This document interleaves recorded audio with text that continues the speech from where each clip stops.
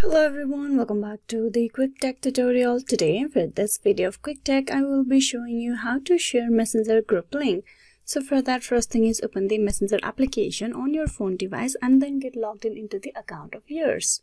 Now once you open the Messenger, you will be at the chat section, and from the chat you need to open the Messenger group.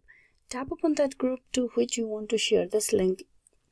So once you open the group, you tap on the eye icon on the top right, and there you need to scroll down and you will have the option of invite link. Tap that.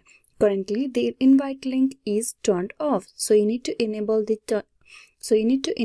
invite link for you to share Messenger group link. Tap on the toggle moving it to the right side. This will give you the invite link that you need for the sharing. There's the option copy. You can also send directly in Messenger the invite link. Then there's share, which will give you the option to share it to the different social media platform on your phone device. And likewise there is reset. So if you tap on copy, you can copy this link and paste it anywhere you want in your phone. If you tap on send in Messenger, you can send it to your other person or other Facebook user in Messenger. With share, as I've told you, you can share it to the other social media platform easily.